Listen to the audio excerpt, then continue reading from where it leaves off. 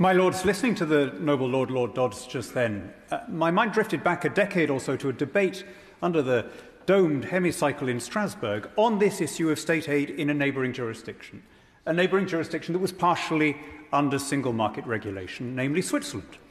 And I remember one after another the MEPs from different groups getting up and fulminating against the unfair competition and the unfair subsidies that were being carried out in particular Swiss cantons.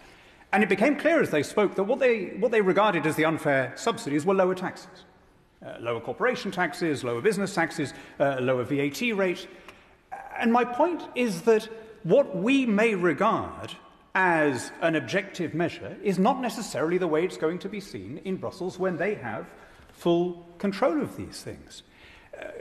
I didn't make the wise life choices that my noble friend Lord Lee of Hurley did, so I've no idea how efficacious these vehicles are, but surely that is an issue that ought to be determined through our own national democratic mechanisms and procedures rather than handed to us by people over whom we have no control. And it's this point of trade-offs that I think is being missed.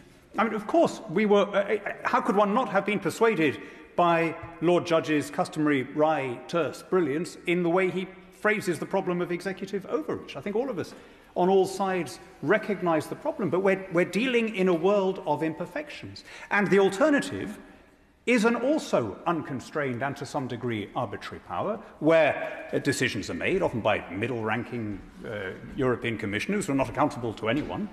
Inadequate as the statutory instrument is, there is some mechanism of control here, but as Lord Dodds just explained, we will have a situation where the state aid regime in Northern Ireland is being imposed by people who are completely outside the democratic process. Now, I very much hope that this bill goes through without these amendments. I realise a very lonely supporter of it in these debates, but I hope that once it has gone through, Northern Ireland can become a bridge between the United Kingdom and the European Union, that it can become a forum for cooperation. But that is only going to be possible if we live up not only to the Belfast Agreement, but to the wider principles on which it rests, above all, representative government and a proper link between taxation, representation and expenditure. There has been much